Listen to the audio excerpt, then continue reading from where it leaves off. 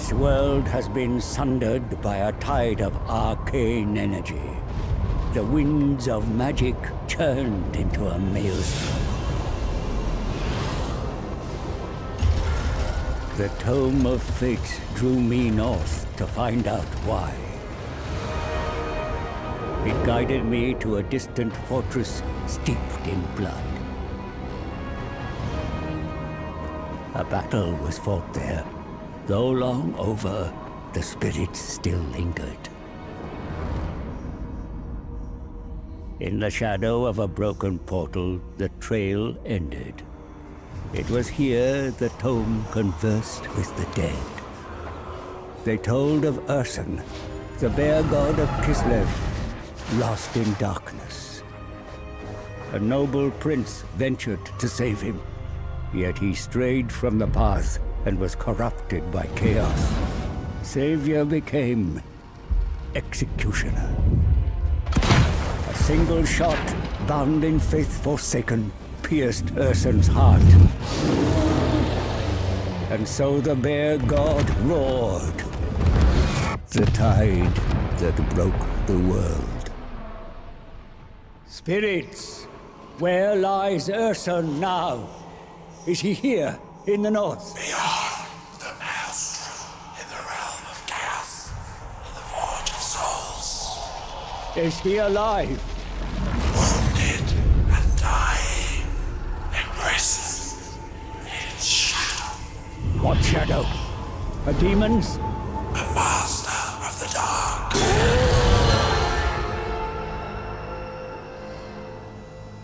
I knew who shackled the bear.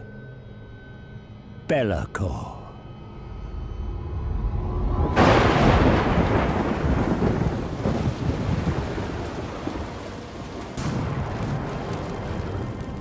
Only a fool would challenge Belacor. And yet, the power of a dying god, there is no greater prize. A mere drop of Urson's blood would break my curse, ending my servitude to this accursed book. Free to profit from its secrets. But Urson is locked in the Forge of Souls, deep in the realm of chaos, and I cannot enter this nightmarish domain. All routes have been sealed by the maelstrom. There must be a way. The tome unveils a spell to summon a portal. One to bypass the maelstrom and create a door into chaos. Knowledge to bargain, for I need an ally. One who is tempted by the power of the god bear and can withstand the horrors within.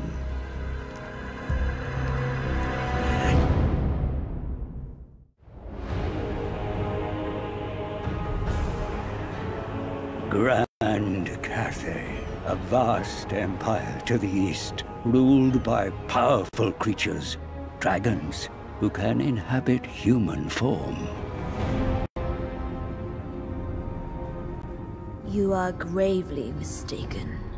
We have no interest in a mere god's power. No interest in power to use against the forces of chaos? I am Yao Ying, the storm dragon, older than the gods themselves. You are here for a greater purpose. This map shows the energy of all things. There should be harmony, but the world is unbalanced. My younger sister, Shenzhou, bringer of light and hope. She ventured beyond the Norscan mountains, but was lost. Without her light, darkness prevails, and our family has no comfort. Though I feel your loss, the Tome of Fates provides no insight to your sister's whereabouts. Urson knows he witnessed her fate. Then why does he not tell you, Iron Dragon? There is mistrust between dragons and gods. If we save Urson, he will tell us how to find Shenzhou. Let me serve you, mighty dragons. I can reach Ursun. Lead you to him before it's too late. For one drop of his blood. Your destiny is to guide us. The armies of Cathay must breach the Maelstrom and march into chaos.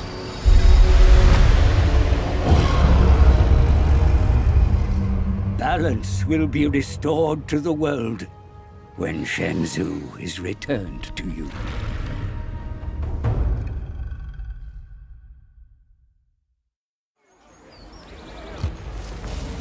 Our goal is clear.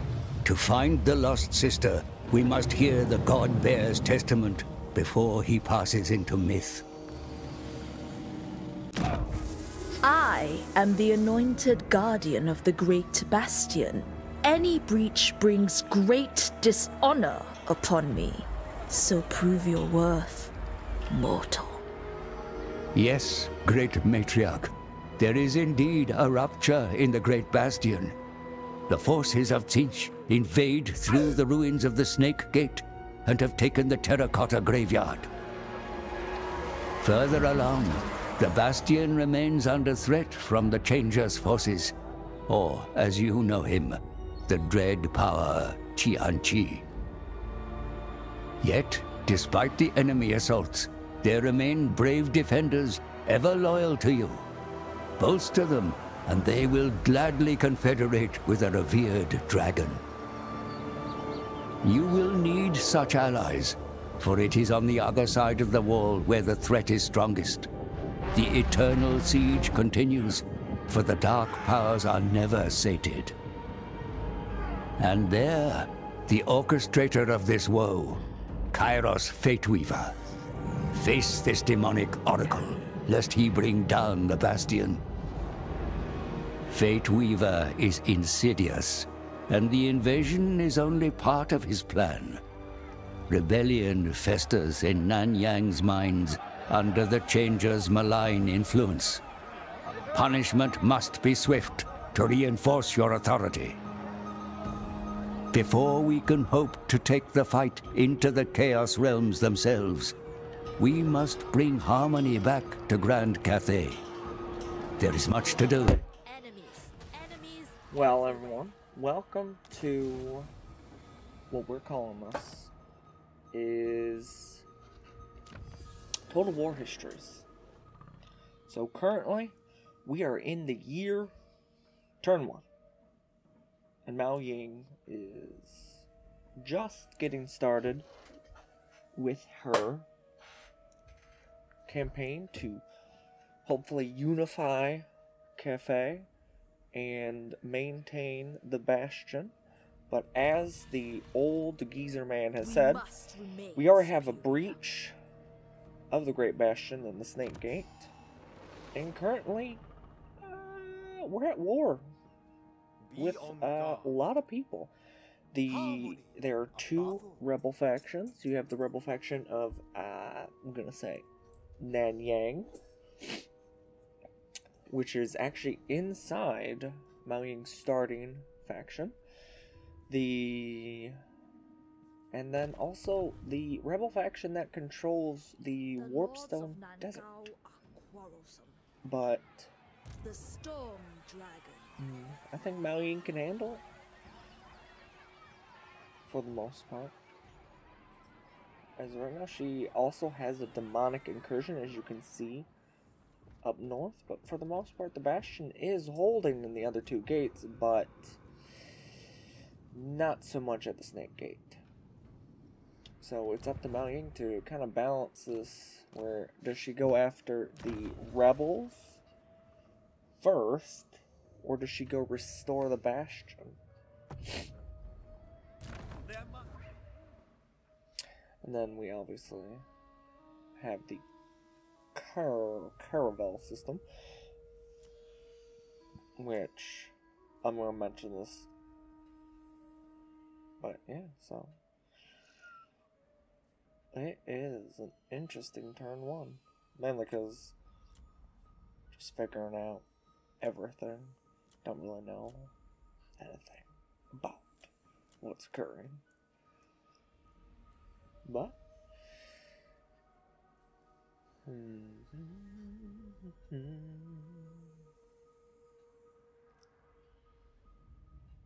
always a important decision where the caravan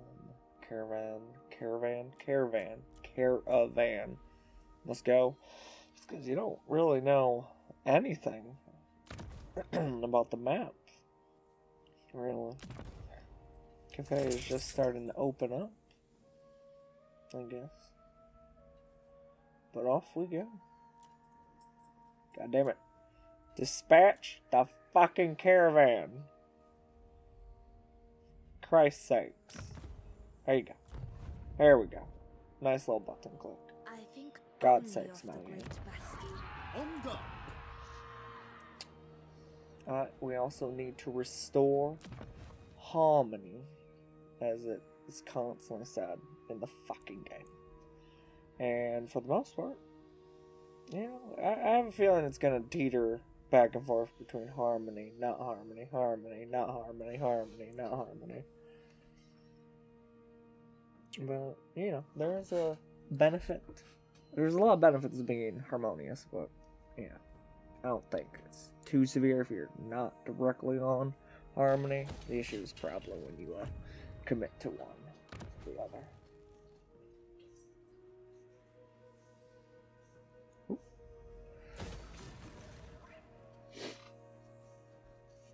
I'm doing some mental math here, figuring out, well, what do I want to construct inside this fine city?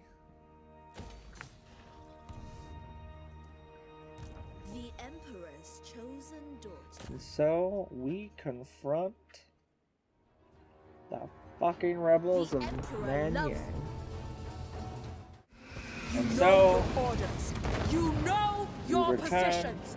You know what you have to do.